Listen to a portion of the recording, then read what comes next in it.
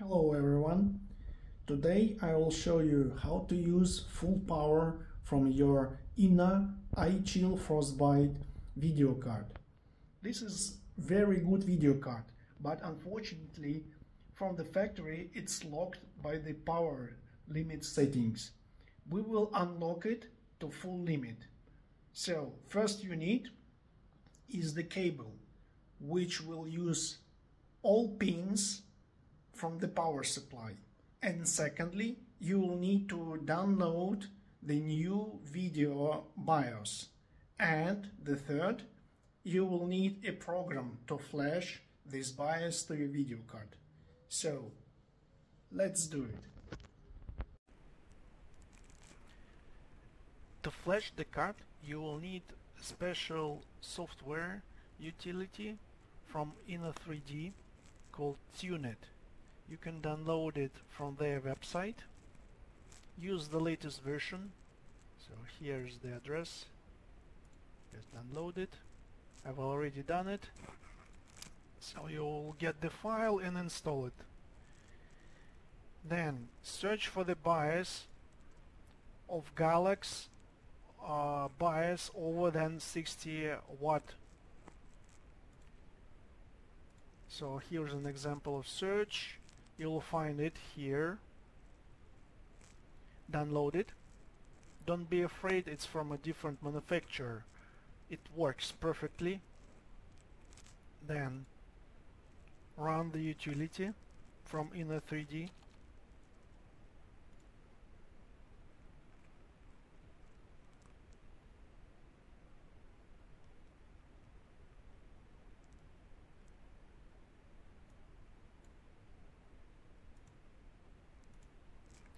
So yeah, and they've got flash BIOS update. Press yes. Please save your current BIOS just to make it sure in case something goes wrong you can reflash your card back to the stock settings. And yes, so what you are doing now, it's on your own risk. So you should select flash BIOS, select that file you've downloaded and press open. I've already done it, so I'm not going to use it to do this procedure once again. I will skip it. Just what you will have in the end. Then they will be assigned to reboot your system. Everything will work, including LED lights of your video card. The vendor, however, will be changed from INNO to Galax. The video drivers will be installed once again, but it will be like same card. It's like unbranded. It was unbranded and it's still unbranded.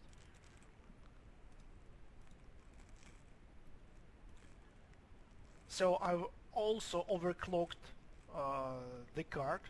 So these are the settings: memory, boost clock. I will show you.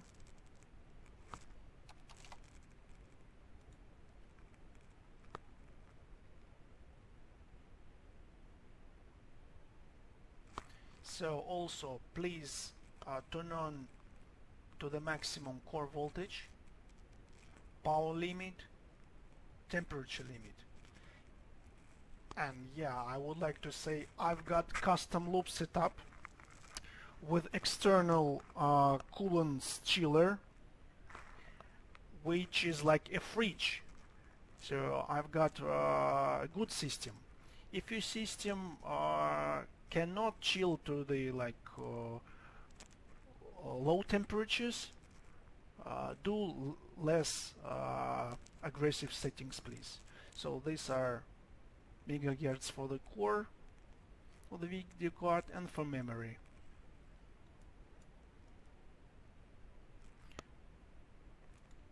So after these settings, everything should be saved.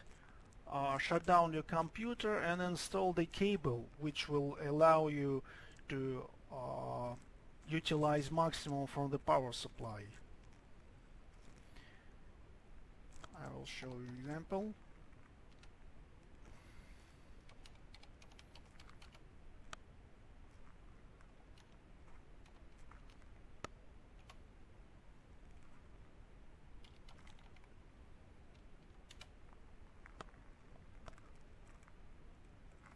So this is the kind of the cable I got.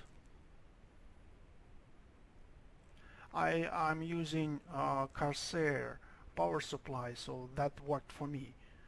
So actually the cable choice fully depends on what power supply you have. But this cable definitely enables all these pins to use maximum power of the video card. Later on, I will run two games, Cyberpunk on 6K display, HDR. It's the current one from Apple. I like it, and it works pretty alright in Windows. So, like full settings, everything is on. You'll see the details later. And Company of Heroes.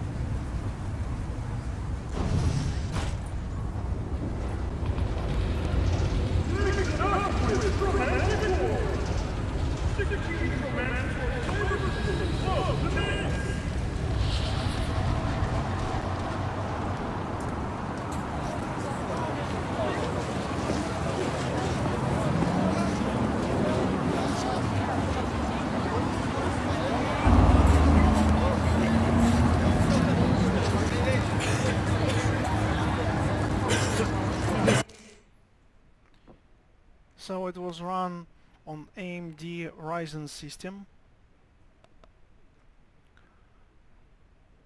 and using 6K Apple XDR display. Let's see what was the performance of the video card. Look, that was during the test, during the benchmark. So high clock, very stable one. And what is it? Let's see the maximum clock. So that was the maximum achieved during the benchmark. The board power draw was let's see it as well. The maximum was 560 watts almost.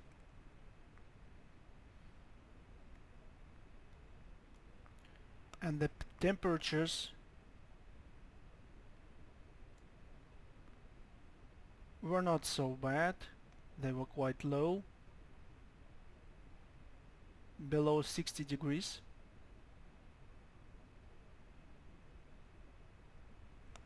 For the processor.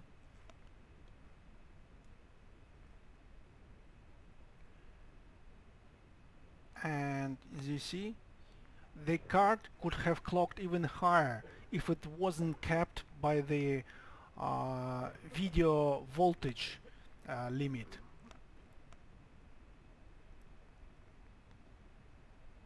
That's the voltage supply to the video processor.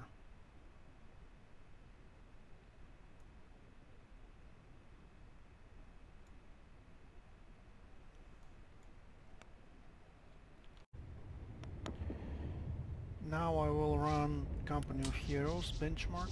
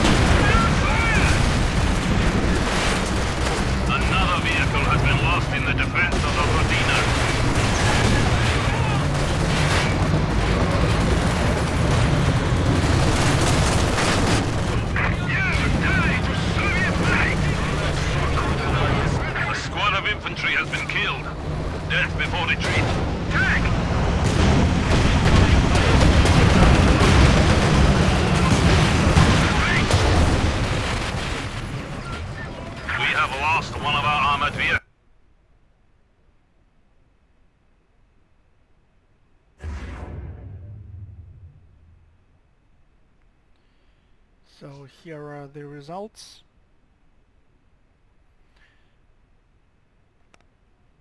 And let's see how the graphics card was utilized during this test.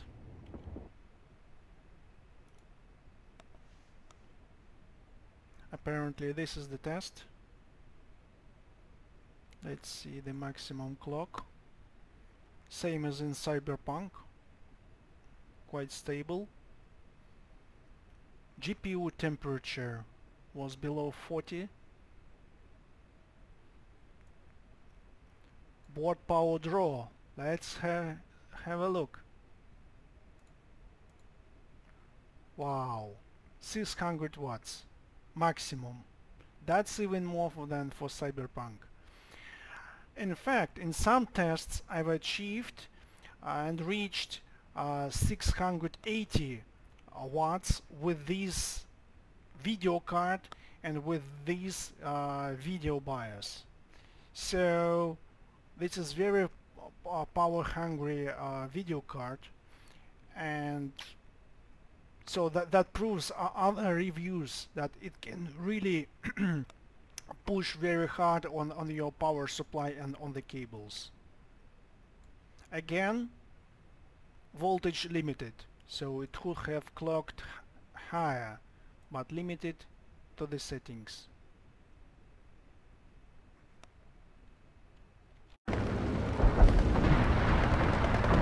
So I would like to show you that the power draw of the video card can sometimes reach up to 7 watts, slightly below. The enemy is attacking one of our forward buildings.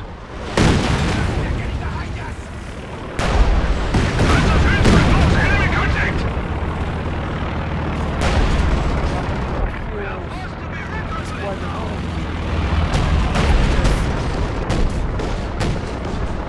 As stagey as Cyberpunk, but really pushes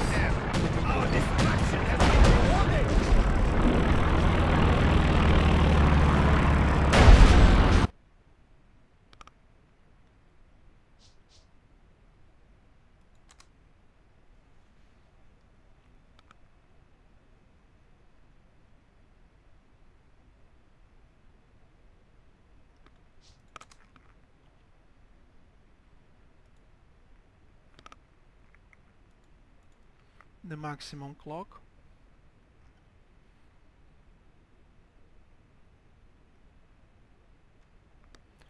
And board power draw. You see, the maximum was nearly 700 watts. That's amazing.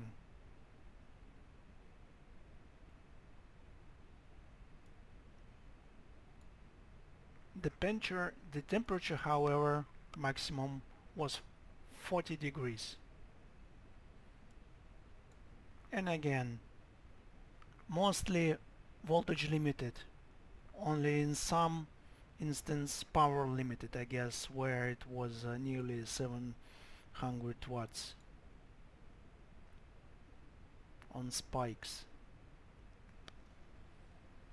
This is it.